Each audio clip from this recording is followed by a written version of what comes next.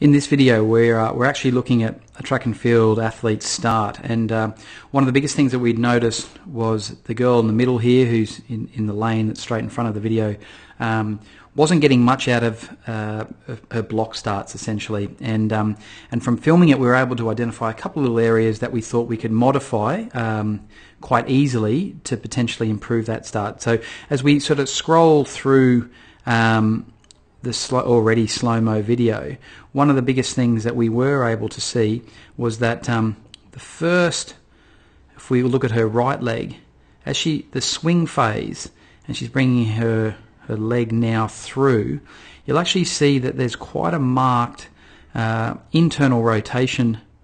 at the femur, and as a result she's just not getting the length out of that first stride. And essentially we were trying to I guess identify why in those first 2 to 3 strides she wasn't as quick as what she potentially could be. And one of the biggest things, like I said, we were able to identify with the slow-mo and with programs like this was that she was being held in kind of almost an internally rotated femoral position, which was limiting her ability to hip flex and get a nice good long stride into that first stride out of the blocks. Now again, it's a small component, but it's a 100-meter sprinter, and this athlete raced at the previous Commonwealth Games and is looking to obviously make the Olympic team. It was quite a significant difference over an event that's only going to last 10 seconds. So again, from this we were able to